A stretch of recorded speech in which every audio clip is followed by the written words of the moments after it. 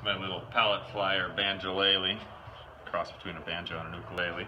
The whole thing was pretty much built out of transport materials, this little pile on the right. The majority of the body and the back and sides are spalted maple. It came from a pallet, which I found here at the warehouse complex. This is the outside of the pallet.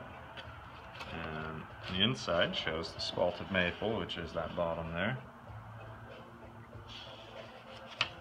Same thing with the neck. All the original pallet holes are still in it, or nail holes are still in it.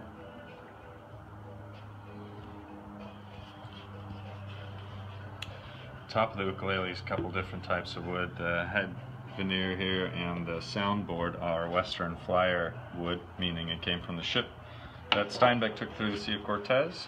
This stuff, Doug fir planks, looks pretty rough, but on the inside it's absolutely amazing. So that's what that is. And the fingerboard up here was dunnage material from Santa Cruz Guitar Company. See, that stripe is present in all of them. This was used to package their veneers coming from wherever exotic place they got their wood.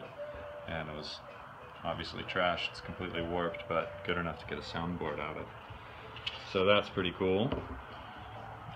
The bridge and nut are made of ebony offcuts from Santa Cruz Guitar Company, so taking that out of the waste stream as well. And it's got a little button in the back for a strap, which is one of the original square nails that was also used in the Western Flyer, the boat that Steinbeck sailed through the Sea of Cortez.